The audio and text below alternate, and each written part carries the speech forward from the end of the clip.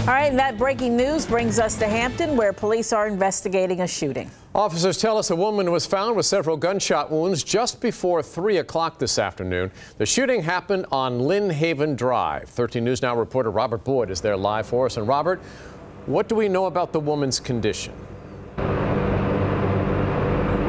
Well, David, last we heard is she is in the hospital fighting for her life once again after getting shot multiple times this afternoon right here on Lynn Haven Drive. Behind us, there are evidence markers in the middle of the street. We believe that is where her body ended up. Again, this all took place right in the middle of the afternoon around 2:45 today. Police say they arrived on a shots fired call, quickly realized that it was a domestic violence dispute between two people. Now, according to neighbors, it appears it was this woman and her boyfriend who lived together possibly in that house right outside where the shooting took place. And it appears that, again, they were arguing. That argument got heated very quickly, and both people, the man and woman, pulled out guns and started firing at each other. And again, that is when the woman was hit.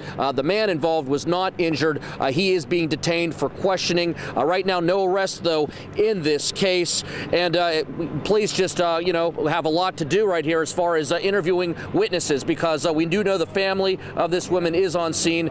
They declined to comment with 13 News Now, but we know they're here.